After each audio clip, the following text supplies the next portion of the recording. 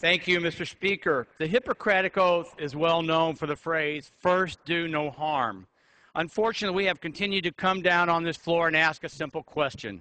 Where are the jobs? What business and industry needs is some certainty. What this Congress and administration continues to offer is more uncertainty, which translates into higher risk, which increases borrowing rates. We should first do no harm. We should stop the government takeover of health care, which will raise rates and cost jobs. We should oppose a cap-and-trade scheme, which will raise energy costs and destroy jobs. Shelving these two major Democratic proposals will do the most to return some certainty to the economy so business can work on maintaining and creating jobs. And I yield back the balance of my time. Yields back.